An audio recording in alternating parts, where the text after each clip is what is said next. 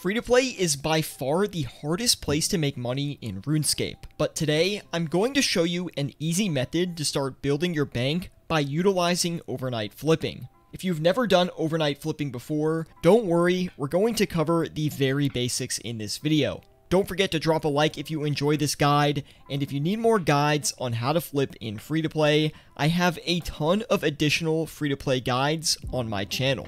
In order to make money on the Grand Exchange, we'll need to buy items for a lower price than what we sell them at, and profit over the amount of tax that we'll end up paying as well. Because the Grand Exchange is a live marketplace, prices are going to fluctuate based on an item's supply and demand. What makes overnight flipping so powerful is that over an 8 to 16 hour period, an item's price will generally fluctuate a larger amount than it would in only an hour time frame. This lets us buy in items at a greatly reduced price, in which we can sell back on the Grand Exchange during normal playtime hours for its slightly above average price, and net the difference between the buy and the sell.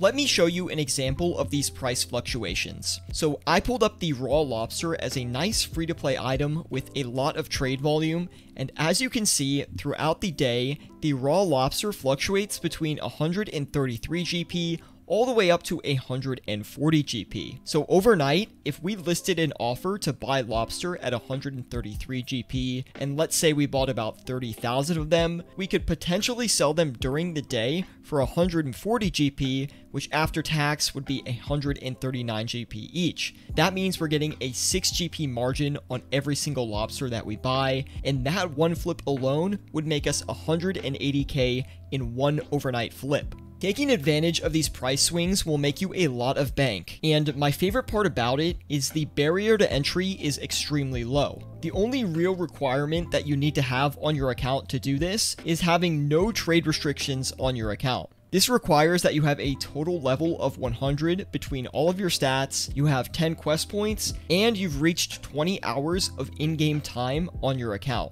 Now, the only way to get around this is if you've ever had membership on your account, as that will automatically remove trade restrictions permanently regardless of your stats. The second requirement, which is more of a recommendation I guess, is to have at least 500k. Having some gold on hand is actually going to allow you to make more GP overnight, as you'll be able to buy more items in the overnight cycle, which you can sell back during the day. So the more money you put into it, the more money you're going to make out of it. So if you can go into this with 500k, you'll be in a pretty good spot, but if you have less than 500k, I still encourage you to follow this guide. You just won't be seeing a similar amount of profit.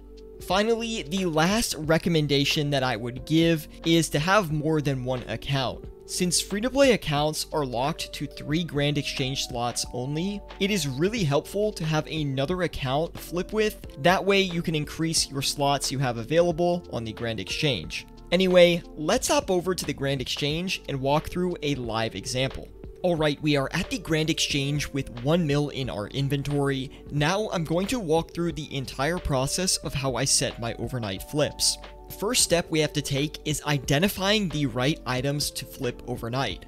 My personal favorite way to do this is look at a flipping list that I have created, so I have a bunch of private lists that I keep on hand to reference anytime I'm looking for flips. But if you don't have a flipping list yet, you can always check out my Discord. There is a link in the description below. We have a free flipping list on there, which you can use to find some easy flips. If you don't want to join the Discord for the list, that is fine. When you come to flip these items, just try to think of free-to-play items that are traded a lot and don't have tax. The example that I'm thinking of right now in my head is nature runes. Nature runes currently right now are under 100 GP each, so I think I'm going to try to flip a few of these overnight. I've gone ahead and pulled up the price graph for the nature runes. Now, I'm currently on the RuneScape price wiki, which I'll put a link in the description below too. But as you can see, over the past day, the nature runes have fluctuated between 85 GP and 90 GP. So I think overnight we actually may be able to buy a few for 85 GP each. At the very least, we'll be able to get some for 86. I'm going to list my items around 85 GP each and see if we have any luck buying those, with the goal of selling them for around 89 to 90 GP each. That's going to net us a 4 to 5 GP profit for every single nature rune that we flip. And since the item is under 100 GP, we will not have to pay any taxes on it. So let's go ahead and list our nature runes for 85 GP each. And when you are flipping with your cash stack, the goal is to spread your cash stack out across as many items as you can, as evenly as possible. That way, if you flip more items, you can reduce your risk if something goes bad on one flip, as if one flip goes poorly, you'll likely make up for it on the other 2 flips. We've gone ahead and dropped an offer in for 4,000 nature runes at 85 GP each. At this point, all we have to do is wait and set our other 2 flips. Here are the 3 items we're going to flip overnight. As we walk through together, the nature runes are the first one, but the pie shell and the raw tuna are the 2 that are following up the nature runes. Now, the pie shells are an item that don't have as much volume as the nature runes or raw tuna, not nearly as much, but I think we're going to be able to get upwards of a 15 to 20 GP margin on them overnight, which is why I'd like to try them out for the video. Also, the raw tuna is another one of those high volume items that is very similarly priced to the nature runes, so I'm thinking we should also be able to get a 5 to 6 GP margin on the raw tuna, and again, since it is under 100 GP each as well, we will not be paying tax on those. All you have to do now is log out and wait until the next day to see if your offers have filled out. And it is the next morning and all of our flips have completely bought out. So what I'm going to do now is check the prices on the RuneScape price wiki and list our items back onto the Grand Exchange for their high sell price. It has been a little bit over an hour and all of our flips have sold. That is a total of 63k in profit, so we'll collect that right to the cash stack. Now, 63k profit might not seem like a lot with a million GP on hand, but keep in mind we are in free-to-play, we only have access to 3 flipping slots on this one account, and that is actually a 6.4% return on our cash stack just by making 63k. All we had to do is look at graphs on the price website and list some items to flip overnight, which really requires very, very little effort, so 63k is actually a pretty good gain.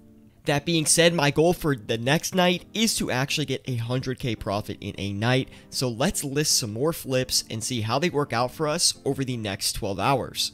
We have all of our flips listed, and actually the sapphires have already started buying, but don't worry, we're buying them at a low point, so I am confident the flip is going to work out.